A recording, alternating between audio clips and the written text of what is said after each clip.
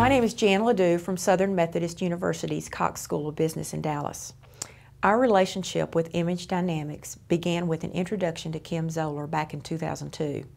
It's about where you want to be and what you're doing. Dining is a tool. It is one aspect of business, and for those of you who have worked, and I think probably everyone in here has some sort of work history, you know that it takes thinking about what you're doing and thinking about your personal brand and how you're going about things to really make an impact. If I were to choose one word to describe Image Dynamics, it would be integrity.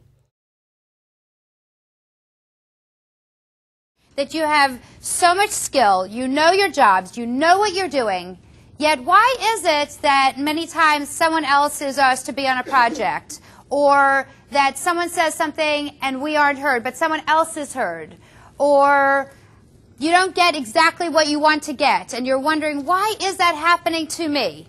Why is that happening? Or why do people not know, why do they not know how good I am, how smart I am? Carnegie Institute did a study, and what they found was out of 10,000 people that were analyzed, they found that success, 85% of our success is due to the ability to get along with other people, and 15% is due to our intellect and job skill. The key to this is going to people who you really can elicit feedback and make it honest and say, I need you to tell me what's getting in my way. This is where I end in mind. This is where I want to be.